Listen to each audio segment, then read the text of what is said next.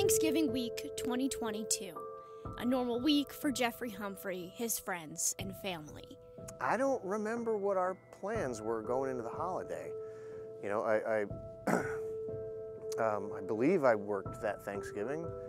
I know I worked that Friday. I got out of work Saturday morning, and then everything kind of just became a weird nightmare. The week before was utterly uneventful. You've heard the name Samantha Humphrey many times since then. Now, I want to, again, make it clear, no connection from police that this could be Samantha. They did say that it appeared the body had been in the water for a while. And the signs near Erie Boulevard and Maxon Road are just a short walk from where Samantha was last seen at Riverside Park. 1 year later, an open investigation into her murder and a father learning to navigate a world without her. The year's been a year of becoming something different. You know, when Sam died, those of us close to her died.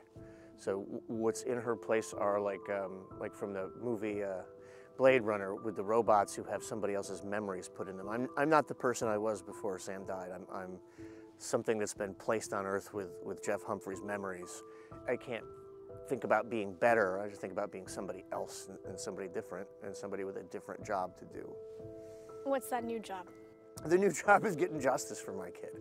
The new job is making sure that the person who murdered her is arrested. While looking for answers, Jeff Humphrey is also keeping her memory alive. We met at Central Park in Schenectady, a place filled with happy memories of Samantha's childhood. The lake is one of the places my son and my daughter learned to fish. You know, when something like this happens to you, you can't not pay attention to it happening to other people around the world and in the news. And a lot of children lose their lives before they even get their feet off the ground.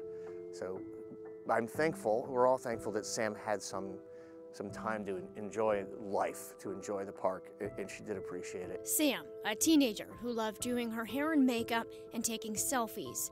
Some of those photos now seen on billboards around the city, put up by the family in hopes of finding a tip to help solve her disappearance. There's two pictures. One is Sam with this hot pink hair and the thick eyeliner, and the next one right next to it is her barefaced brown hair. Those seem to be the two, I don't want to say juxtaposition, but that's the right word. That's who she was. Yep. Tell me about, who is Samantha Humphrey? The real Sam was somebody who wanted everything from life. She wanted to be, you know, somebody who people loved and admired. She wanted to do forensic criminal studies. She told me that in maybe the last week or two, which is beyond chilling.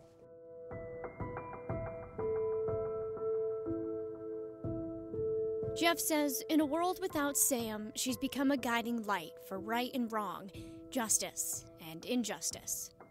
For somebody who might see this story or has over the past year seen her name in the media, they might think of she's the girl that was found in the Mohawk River. What was she to you?